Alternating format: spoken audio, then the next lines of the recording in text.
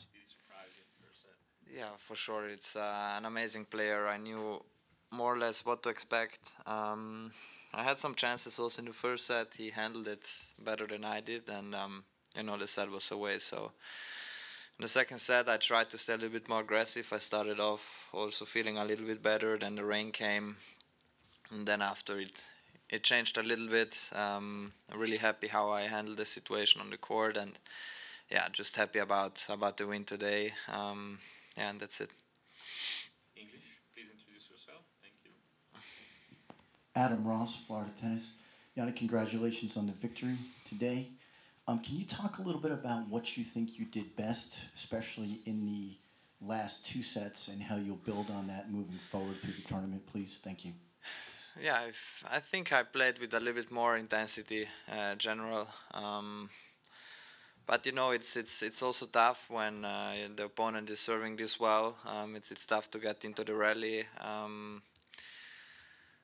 He's an amazing player. He has so many huge weapons with the serve and the forehand, and even the net game is really really good. So I think he started off really well the match, and I just tried to stay focused about my service games, which then I made a couple of mistakes when he broke me, but he played also a good game there in the first set, and that's it. No, you sometimes you have to accept it somehow, which I've done. I just try to stay mentally strong, and that's it.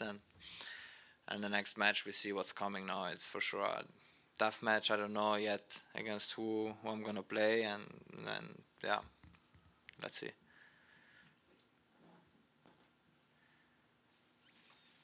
Jannik, Craig, Nine Radio, Australia. You'd never lost a set to him in the previous three matches. So how much of a level of concern was there today with the way this match went until you really asserted yourself in that final set? Every time when you lose one set, you have to be concerned, but also before the match, you know more or less what to expect. He is a player who has huge weapons, as I said before, so you have to control what you have to control, but the other part you can't really control, right? If he serves really really good, especially in important moments like he did today, it's tough, and um, I was yeah. When you are break down, set down, and then you are 4-all, 5-all, it's fast that the match is over.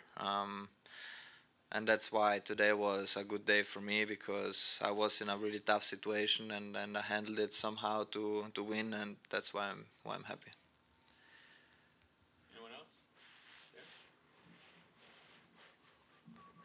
Ira Kaufman, Iron Sports. In the beginning of the match, the shadows in the court were a little unusual in terms of when they come down half court, half bright, half dark. Did that bother you at all?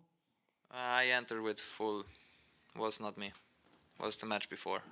Me was already full in the shadow. Tomorrow 1 p.m. As you were saying, you don't know who you've got next, and they're on now, so still in early stages. What do you know about Martin Dam? And if you were to play Chris, what are your thoughts on that one? Against Chris, I lost. I lost 2 years ago or something like this in Atlanta, where I won doubles with Rayleigh. Then he is a really good player. Good serve, moving really well. Tough player, and then the other one I don't know. So I have to learn. My coach is out to watch a little bit of that match, so he's gonna give me some feedback. But mostly I think I have to stay on my things, what I have to do. I'm gonna study my opponent for sure, but I try to stay on my intensity, like I've done today in the second and third set, and if it works good. If not, I have to find a solution like today. So let's see. For sure, tough match. Third round in a big event. It's nobody comes there for no reason. So I have to be really careful. Jannik, I'm going to take you off the tennis court for just a minute. I hope that's okay. I know you were a champion skier.